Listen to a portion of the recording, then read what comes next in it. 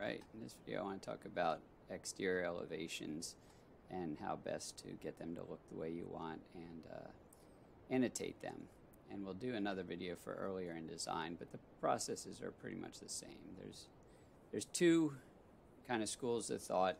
This project used an exterior finish legend, which is using smart tags, which is what we want to be doing no matter which method you choose.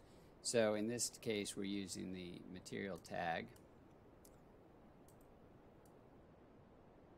and you can see M1 is the masonry one, MT1.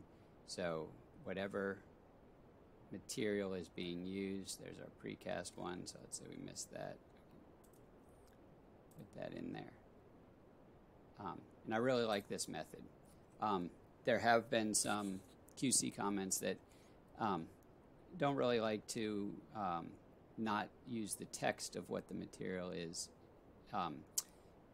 but I think this will be up to you on your project, and it kind of depends on the type of project, I think. And early in design, it's helpful to just use the description. So using the material tag and making sure you have an exterior finish legend with the description is great, or you can use the material tag that is description only.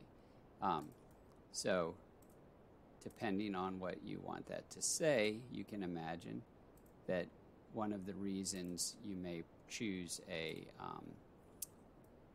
tag over the text is if your description needs to be very long, which we want the ability to have a clear description.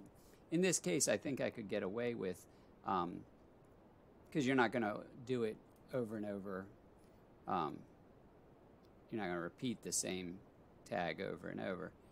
If you had multiple colors of brick, you might want to say brick color 1 and then point to another brick color 2. What I really don't want people doing is using the text tool. And the reason is design changes. So I don't have an example in this view, but I've seen many times where someone points here and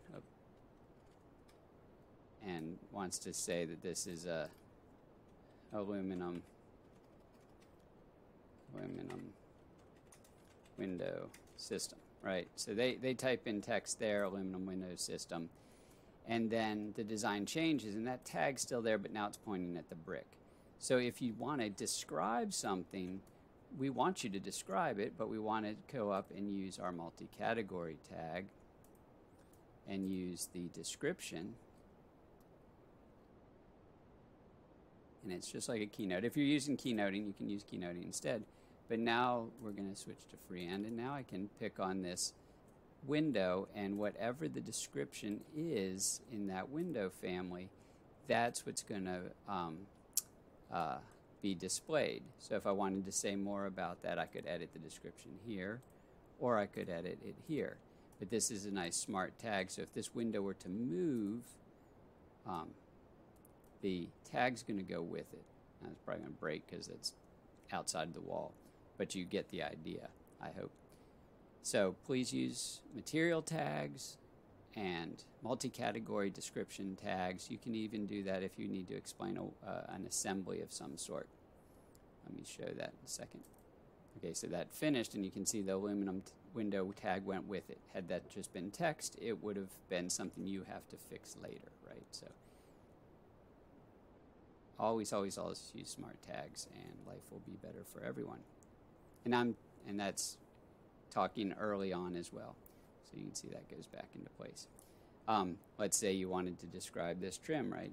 I'm going to use my architecture it's already tagged, right? I don't have to say anything. You could put color 1, EC1, whatever you wanted to say about it. Some of the other things are your control joints. Again, you shouldn't need to tag those with text. You should be able to use asset ID tag, maybe